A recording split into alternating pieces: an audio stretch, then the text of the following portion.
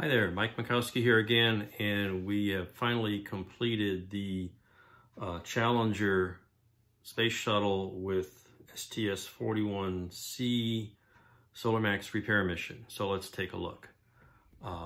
Last we saw was working on final details of the payload bay, and here it is completed along with the Solar Max satellite. So I got this little rotating stand. Let's turn that on so you can kind of see it from different angles. The payload bay required a bunch of different elements to finish it off and make it look a bit more authentic. One of the issues is at this scale, too much detail just looks fake, but there's some things you kind of have to have.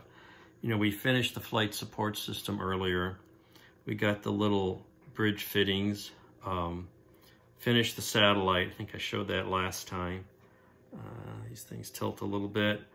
The payload bay details included two man maneuvering units with their cradles in the front, a toolbox setting that sits on one side, the KU band antenna, which had to be scratch built because no kit provides that, a scratch built remote arm with TV cameras, because the arm was straight and needed to be positioned so it could show this arrangement. There's a little foot restraint that got parked on this side of the payload bay, and there was a film camera, I think a IMAX camera, on this side of the payload bay. And all these are just built out of bits of styrene strip, evergreen strip. And again, at this scale, you don't have to put a lot of detail in. It just gives you the impression that there's something there. I also added the remote manipulator arm cradles when it's locked down for launch and landing. Again, none of the kits provide that. I just had some self-adhesive thick foil I used on the radiators. They're deployed on this model. May not do that on Atlantis if I ever get that far. Well, see, Atlantis is going to use a set of photo etch from Newware, and I've been sitting on that for many years, and the whole idea of building these orbiters was to use that, and this went without that as kind of a first step. So it's as done as it's going to get. You can see I glued the engines on now finally at the tail end of this. One of the issues with that is those are replacements resin parts from real space models, and they look really nice, but they have a flat face, and you've got this round dome with a big hole in it on the Revell kit that makes it less than ideal to fit. So in the future, I'll probably putty that over and fill those holes in and flatten it so it makes a better joint. So it's not going to be any kind of award-winning model. It's got tons of problems. There's little problems with the window decals.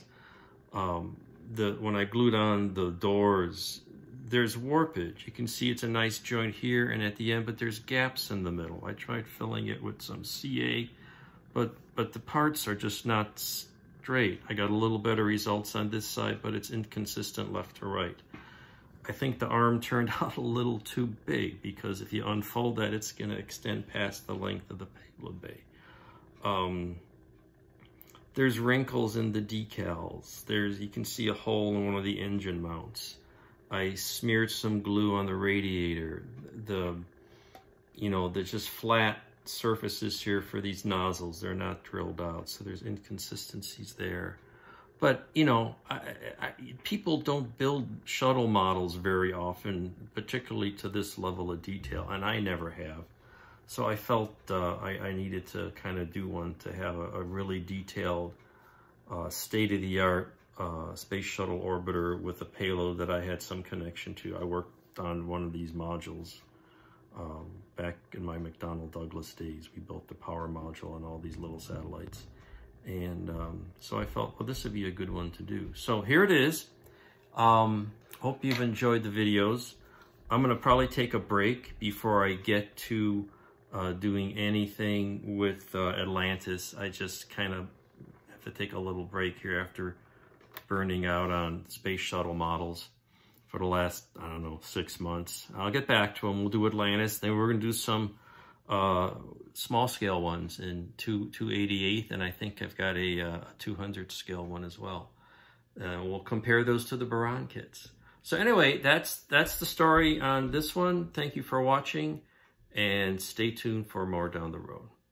Take care and happy modeling.